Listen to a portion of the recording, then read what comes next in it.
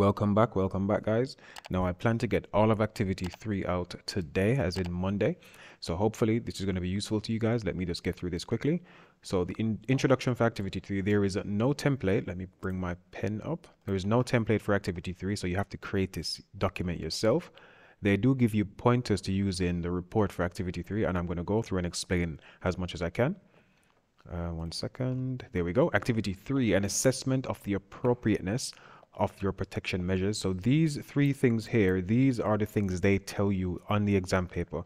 So they don't give you a template, but they do tell you essentially what to speak about.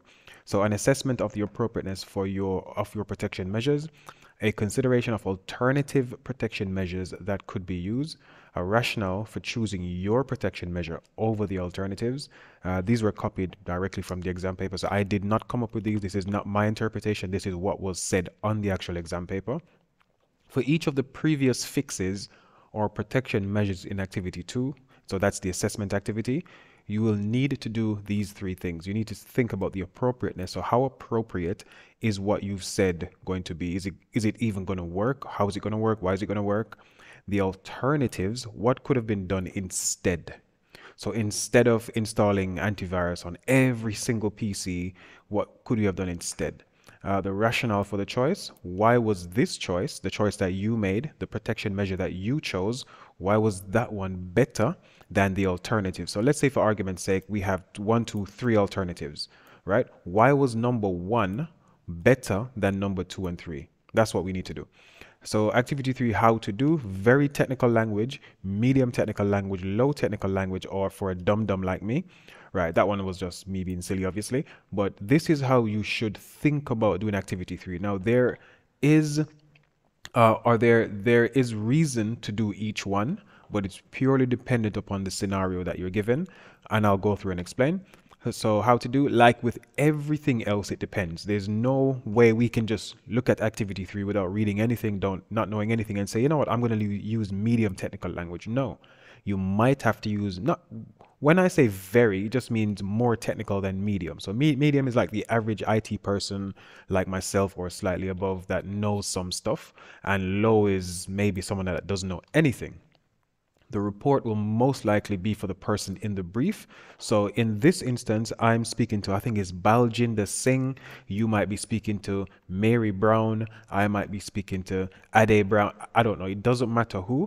Whoever you met with in scenario A, in part A, that's most likely who the report is going to be for. So tailor your report to suit that person. Now, Baljinder Singh was said to be someone who is an experienced IT user, but not an IT specialist, not a network specialist. So for Baljinder, I maybe would not use low. You could use low, to be fair. I wouldn't use low. I would most likely use medium for Baljinder. Let me keep going. Tailoring the language again. If the person is an accountant, okay, yeah, so here I give a few examples. So I say if the person is an accountant who simply wants this stuff done, maybe use low-level language. If the person is an experienced IT practitioner, but not a network specialist in this case, or not a security specialist, maybe use medium level language. If the person is a network specialist who maybe simply needed some help because he or she is understaffed, maybe use high level language. So this is how I would more or less decide what type of language to use. So high level language, they are very much a network person or a network specialist or a security specialist. So they will understand all the words and phrases you throw at them. You use all the technical terms you learned. Simply just throw everything. Just say firewall, just say ACL, just say server. No need to describe what these things are.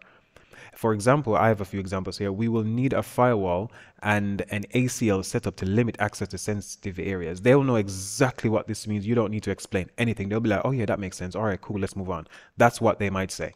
And for medium level language, let's say the person knows some IT, they can grasp some of the words and terms or phrases used. Making things simpler would be helpful. And this is the example I gave again. This is like a reworking of the previous one. We will need a firewall and create a list of users who can access certain resources to limit access to sensitive areas. These two phrases, so this one, well, these two sentences, that one there for high level and this one here for medium level, they're saying exactly the same thing more or less. Now, I might have made a few English mistakes there, but that's fine. They're saying more or less exactly the same thing, but just saying it in a way which the medium level person can understand a bit more. Because an ACL, if I simply say ACL to someone who doesn't know what a server is, who doesn't know what access control lists are, this is going to mean nothing to them. They're going to be like, what does this acronym actually mean? Whereas a high level person who's a network person, who's an IT person, who's a network specialist, they'll be like, oh yeah, ACL, of course, I know that, that's fine. And for low level language, I would say this person knows very little about IT. They will most likely understand nothing you say. So all of those acronyms and terms and stuff you throw at them, they might not understand it. They might have seen the words in some places. For example, the word server comes up a lot on our phones when we have to update stuff on our tablets, laptops, PCs, consoles. So someone might have a basic understanding of what a server is, but not enough for them to read a technical report and understand what needs to be done. So I would say keep the language very simple and explain what everything means. This is the example I gave here again. We will need a firewall, and I would explain what a firewall is. A firewall is a stateful machine or a stateful computer or a stateful processor that monitors incoming and outgoing traffic and tries to limit access to resources that shouldn't be accessed, more or less, right? And an ACL, an access control list, is simply a list of names or usernames put into a database or a system or a spreadsheet or a text file which can access certain resources. So as a general teacher in a school, I will not be able to access accounting information. As a cleaner, I should not be able to access students' information. But as a teacher, I can access students' information, maybe parents' information as well. The principal in my school or the IT person at the very, very, very top, they can access every single thing they want because they run the entire system essentially, more or less again. Set up to limit access to sensitive areas. Explain what sensitive areas are. And in most cases, sensitive areas anywhere where people's details are going to be. If it's just going to be the name of the school's bank account number and sort code, that doesn't actually do anything. But if it's going to be the name of the school, the person, the accountant at the school, the accountant's address, the bank details, the login details for the bank account, whatever it is. So sensitive areas, you can decide what that is. And this is how I would do it for a low level person. Leave nothing to the imagination. Leave nothing ambiguous. Make it so simple that this person understanding the English language and how to read and how to write is enough for them to understand what's in the report. Let me say that one more time. Make the low-level language so simple for a non-IT person, for a non-experienced person, let's say an accountant or an English teacher. Make it so simple that all they have to do to understand this report is be able to read standard English, right? Because I say we need a firewall, explain that, and an ACL, explain that. Set up to limit access to sensitive areas, explain that as well. Tailoring the language, simply put, use words and phrases that you think will allow that person to understand, that specific person in the report. And in my case, I believe this was a 2018 paper, don't quote me on that, 2018 or 2019 paper, and I think the guy's name was Baljinder Singh again. He's an experienced IT user, but he's not a specialist. So for Baljinder, I would probably go medium level language, as I've said before, because he understands some IT. Okay, please note again, use the protection measures from activity 2. So this is activity 3, use the protection measures directly from activity 2. You don't need to create new ones, use those. Now I'm going to go through defining or explaining the 3 things that you have to do. So where it says appropriateness, an assessment of the appropriateness of your protection measures. What does that mean? Why is this solution appropriate or suitable for the scenario given? So why is it good? And why do you think it would work? So for example, the appropriateness, I'm going to say I'm going to make sure that the data on the server is encrypted because they didn't state that it was or was not encrypted. I'm going to make sure it is encrypted.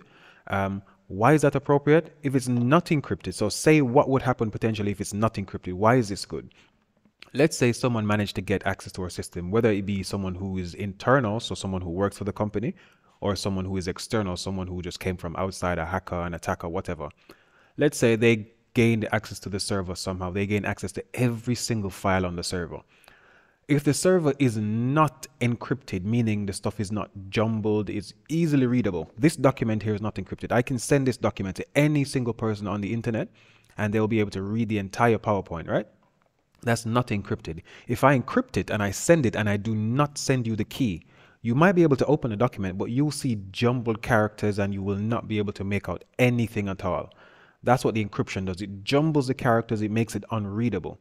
So even if the internal or external person gets access to, let's say, the password file, right? They will not be able to read a single thing in that file. So that's the purpose of encryption. Why is it good? Why do you think this would work? This would work because encryption is known to do that. It's known to keep data from being readable.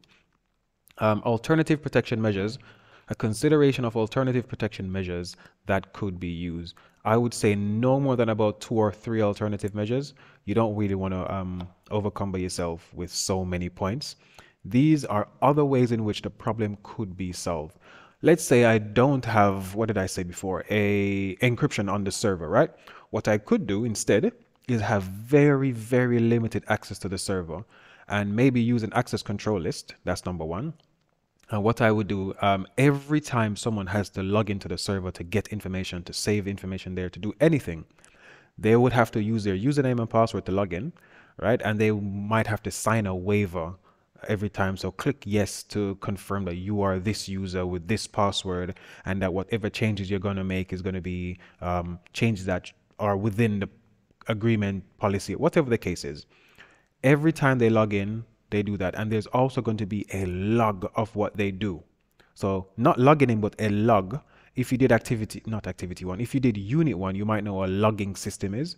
So a log is simply a trail of everything you do. So there might be a log on my PC telling me that I clicked on the pen, I went up to pen, I clicked on highlighter, I changed the color from yellow to something else. That would be a log. It simply tracks every single thing I do, everything I type, everything I click, every time I rename a file, every time I open a file, every time I copy a file, it will have a log. That's an alternative. So you're going to sit there and think about alternatives for the thing that you found. So if you think putting encryption on the server is the best way, which in my opinion it is, that's going to be your number one thing to speak about. That's going to be the choice you've made. Alternatives could have been, I could have put an ACL on there. I could have made sure that to access the server, every single time you want to access the server, you have to go to IT and they'll have to physically patch you in. And that's going to be very long-winded and not work very well, but that's fine. It's an alternative that is a workable solution, but very inconvenient. So that's what alternative means, obviously, to give you other means or other ways of doing the thing that you're trying to do, to coming to the same, not answer, but the same solution in terms of it's protected in some way. And let me go to my next PowerPoint. The rationale for the choice, a rationale for choosing your protection measures over the alternatives. So compared to the alternatives, why was the option you chose better in your estimation? I think encrypting the server would be much better than going to IT every single time you need to copy and paste or move or rename or make use of a file, because number one, it's going to be very cumbersome to do that every time. If I need to access 20 files on a server 5-10 times a day, I'm going to have to go to IT every time. That's not a very, it's a workable solution in a super secure environment, but it's not a very practical solution. Encrypting the information means that anyone who gains access to the server, whether internal or external, if they do not have access to the decryption key, which only a few people should have, it should be installed on the systems at work, obviously. If they do not have access to the decryption key, then the data is completely useless to them. As I've mentioned before, sometimes it might take hundreds of years or potentially thousands of years to break encryption with current processing power that we have, which means that it's going to be useful to no one currently. So simply explain in detail why your choice, why your protection measure that you've chosen is better than the alternatives that you said, that you mentioned earlier. That's it. And so, for example, I have here protection measure 1, protection measure 2, and protection measure 3. And all I've said with each of these is with appropriate language. That's the main thing, right? Because with appropriate language tells us or tells the person reading that this should be at your level. And again, Baljinder Singh, I would say, so we had low, we had medium, and I think I said high. And I would say Baljinder was about a medium. Let's say I had a random accountant who has some money to start up a company but knows absolutely nothing about IT other than maybe turning on the computer, and accountants make use of Microsoft Excel and other spreadsheet programs quite a lot. I would say that person should be given low-level language simply because they don't know anything about IT. Let's say you're now working for an IT firm, and the person that you're meeting with is an IT specialist, is a network specialist, and the reason that you've come in, you've been hired as like a freelance agent, right? They don't have enough staff. a few people left the company a week ago and they need staff to help them quickly, I would maybe use high level language for that person if they're a network person, because they know exactly what you know, but they don't have the time to do all the work themselves. So again, Baljinder would be medium, accountant would be low because they don't know much IT, and the IT professional, IT expert person would be high. Read the scenario carefully and make sure you can pick out what level this person is at and simply take it from there. And again, protection measure 1, you have to do all 3 of these points. So the appropriateness, the alternatives, and the rationale for protection measure 1. For protection measure 2, same thing again. Appropriateness, alternatives, and rationale. This is for protection measure 2. And for protection measure 3, same thing again. Appropriateness, alternatives, and rationale. And again, all with the appropriate language. That's it for activity 3 introduction. So hopefully that was useful. The next thing I'm going to do is jump into a Word document and try and fill it in as quickly as I can, and then go over and explain that as well.